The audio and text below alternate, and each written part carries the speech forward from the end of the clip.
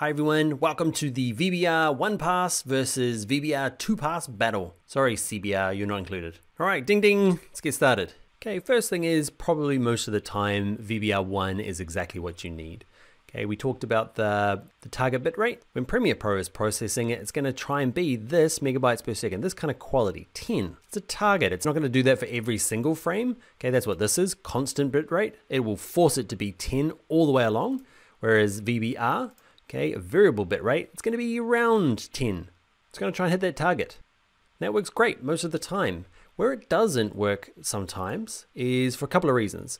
And you need the second pass. Okay, so it does the first pass. Here's my target again. But then you say, once you've finished Premiere Pro, have another go at it and see if you can identify any areas that need a little bit of extra. Okay, how much extra? Up to you. Okay, but 12 in this case is great. So most of it's 10. If you need to, go up to 12. And when will it need to? It'll need to in like high action shots, or when you've got a big change in contrast or color or exposure. Anything kind of like moving fast is a good idea for a second pass. Where I find it really good as well is when you're trying to get something really, really small, like you need it to be teeny tiny, like for this course. All the files that you get as part of the exercise files, I've had to go into here and set up the variable pass. So I'll go in down here and say it has to be 4, but 6. Okay, why? Because I want it to be low, but if it needs to go up. Because otherwise some of those files can come out really bad, and I'll show you one before we go. So that's the difference. Let's have a little look. I'm going to export both of these. I'm going to go back to my 10 and 12. I'll export both of these in a sec. Wait there.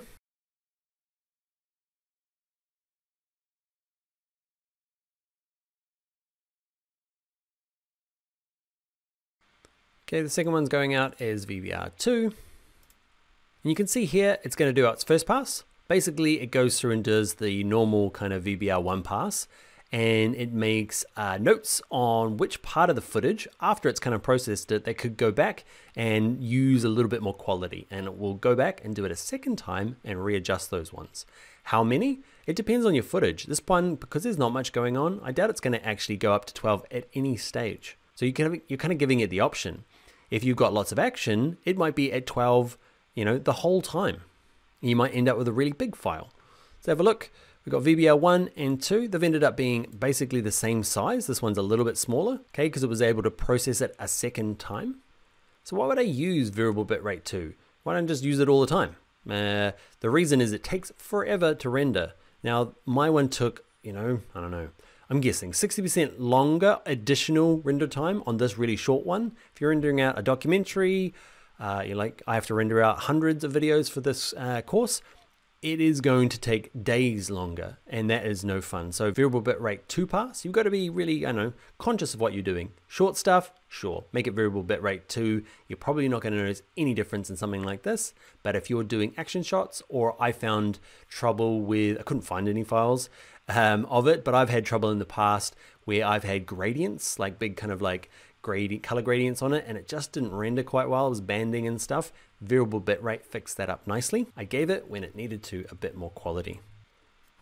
I'm going to show you something that I was working on for my YouTube channel. So I exported this little bit for you guys, remember? You might have seen it throughout the course.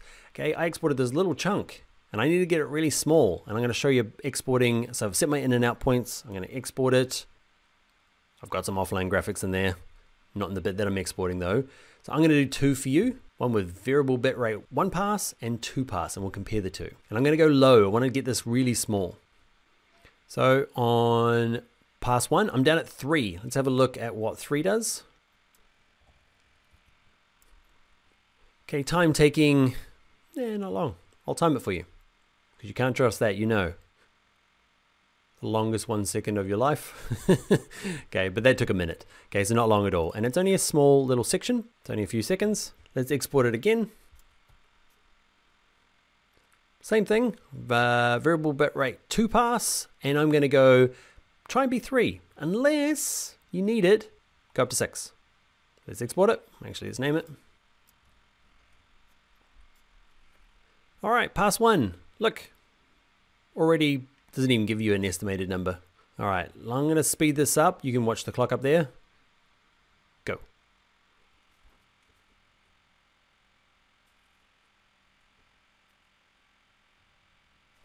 Okay, so it was just under 2 minutes. So it basically not quite took twice as long for this short little bit. It feels painfully slow when you after doing variable bitrate 1. So let's look at what we actually ended up with. So I've got these two files, bitrate 1 and 2. I'm gonna open them up and put them side by side. It's going to be hard for you to do this because you're going to be watching on a video yourself. Watching videos on the video is a little bit tough. Hopefully you can start to see the contrast between these two. Can you see this one? All this, like, there's a lot of information, even though it's one color on my desk here, there's a lot of kind of information needed to separate all the variants. So let's have a look at this one. Can you see this one? Oh. Okay, better wing. Think better wing. Okay, bits of it are good. Can you see this one here? This is the low quality one, so it gets into here and it's actually really nice. But way back here, can you see? Way too low. Whereas it all the way through here, it's kept a consistent, nice quality, and it's the same file size.